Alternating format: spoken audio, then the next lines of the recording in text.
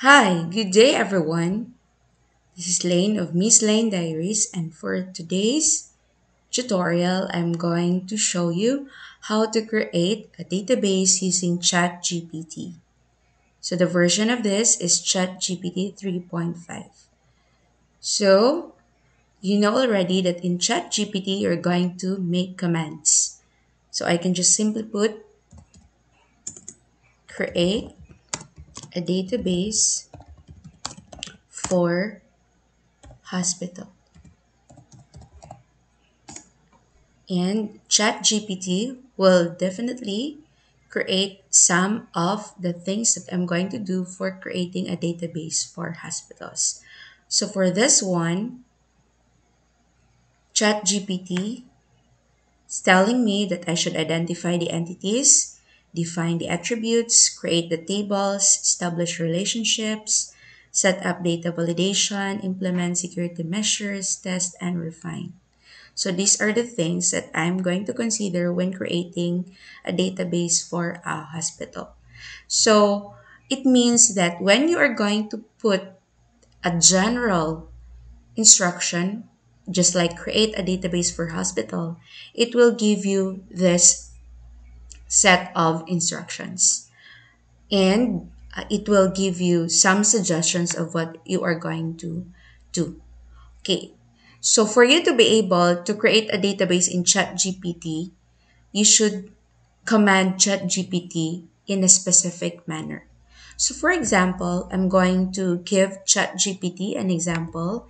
And first, we know already that in creating a database, it should have a design, conceptual design.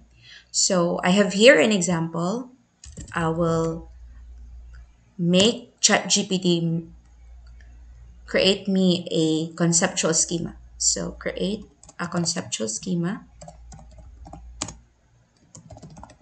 for this problem. So I have a problem here. I'm going just to paste it and then I'm going to let ChatGPT create the conceptual schema. So here's my instruction. Create the conceptual schema for this problem. A department employs many employees, but each employee is employed by only one department, and so on. So some employees known as rovers are not assigned to any department. A division operates many departments, but each department is operated by only one division. And up to the one of the employees runs each division, and each division is run by one employee. So here's the conceptual schema made by ChatGPT.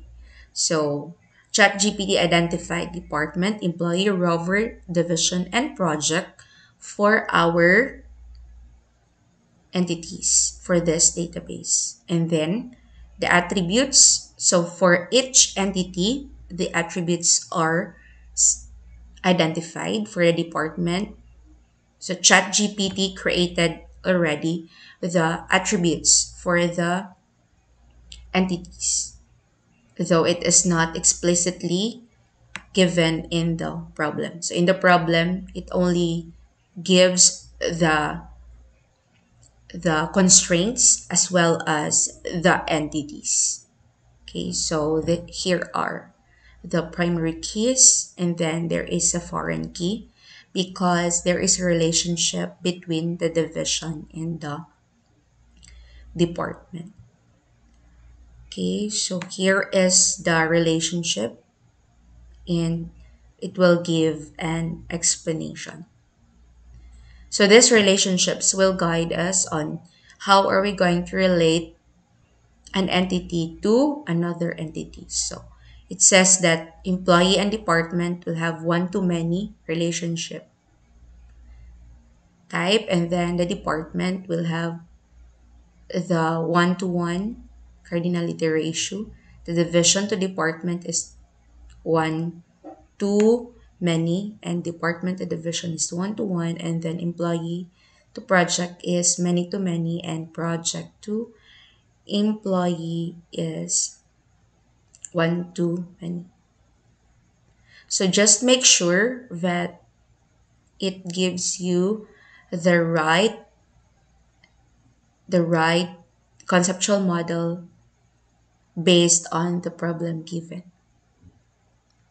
And then after that, we can allow ChatGPT to create a MySQL command for this. So let's try create a MySQL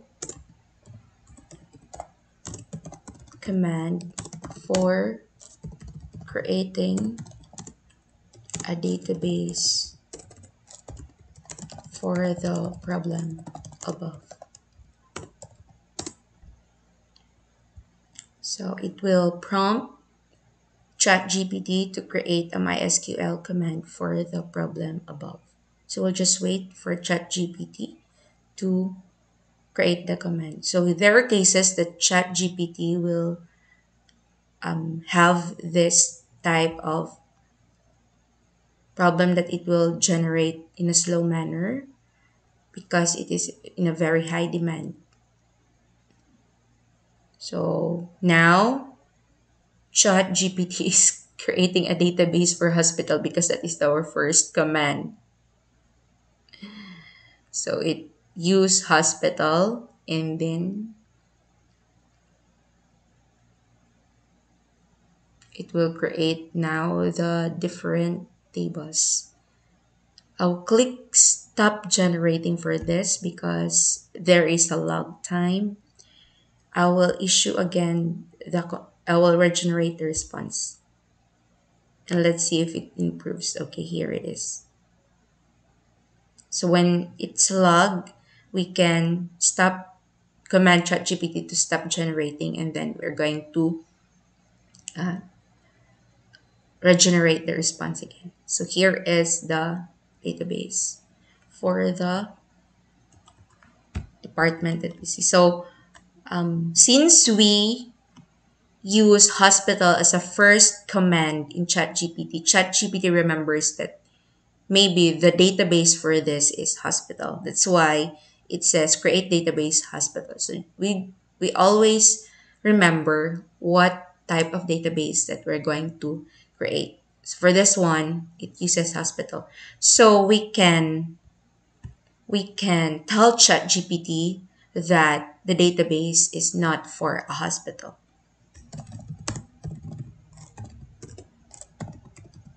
Is company, not hospital.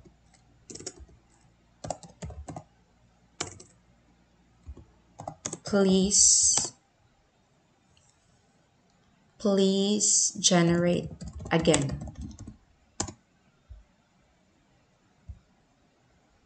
Okay, so it now renamed into company and it gives us this one.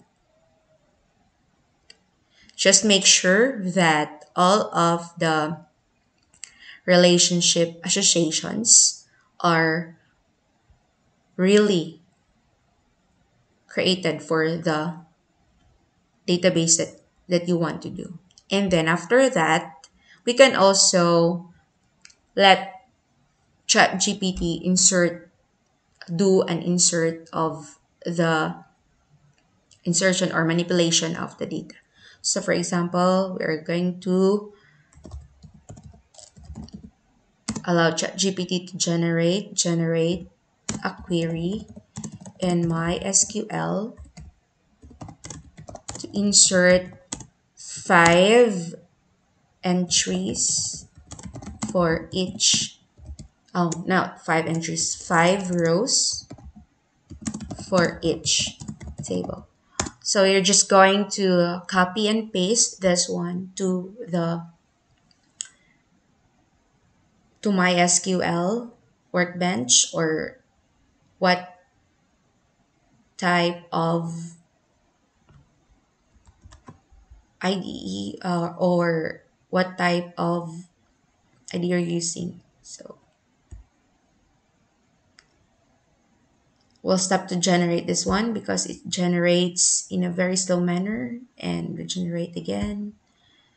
Maybe it becomes faster now.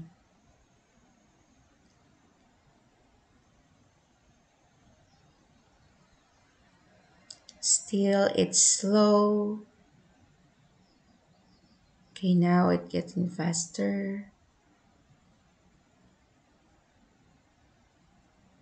I will stop generating and then regenerate the response again.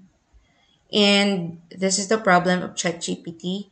When you're going to, when it's free, it will say only one message at a time. Please allow other responses to complete before sending another message or wait 1 minute. When I'm going to regenerate response, okay, this time it's better.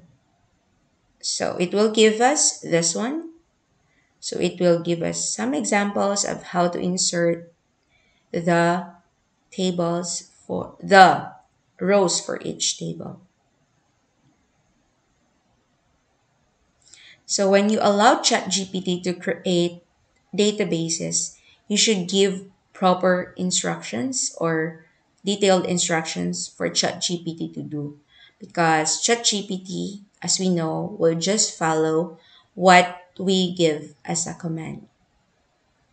So I think that's all for this tutorial. Thank you for watching, and I hope that I can make more of these videos for ChatGPT. Have a great day, everyone.